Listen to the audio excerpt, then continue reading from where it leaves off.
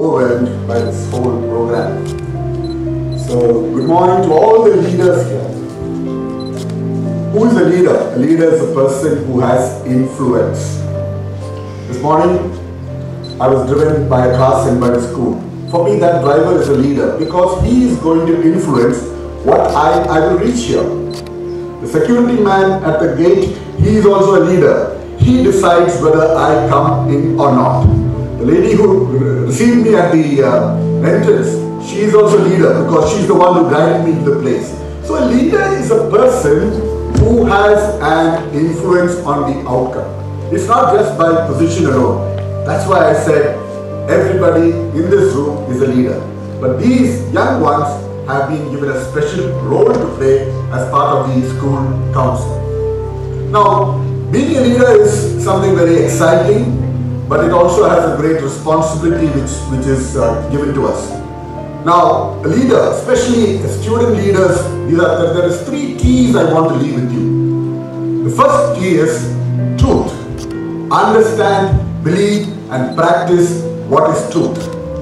And that's one of the major qualities that a leader should have. Understanding, believing, and practicing the truth. The second key which I want to talk about is trust. Develop a culture of trust.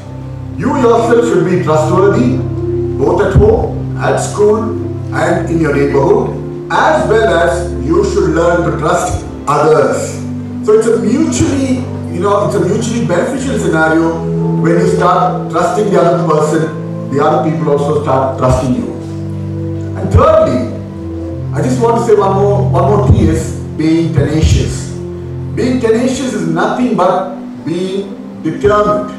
See, life is not full of a bed of roses. Usually you ask the statement, how's life? Oh, nothing much to say. But I want to say that life will be good, but circumstances may not be good. And that's where you need to have a very tenacious approach.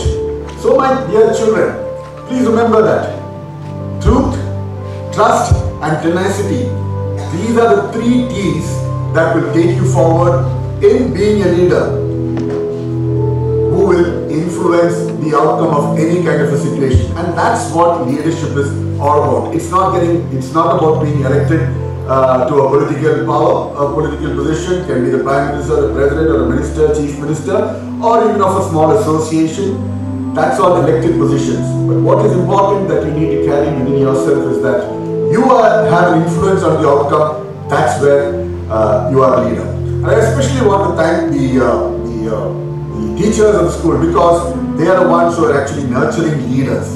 Now, if you look at all these children here, I was talking to the principal madam and she said, these tiny ones are also there as leaders. She said, yes, we just looked at them, we found out that some of them have something, a spark within them which can be called as a leader.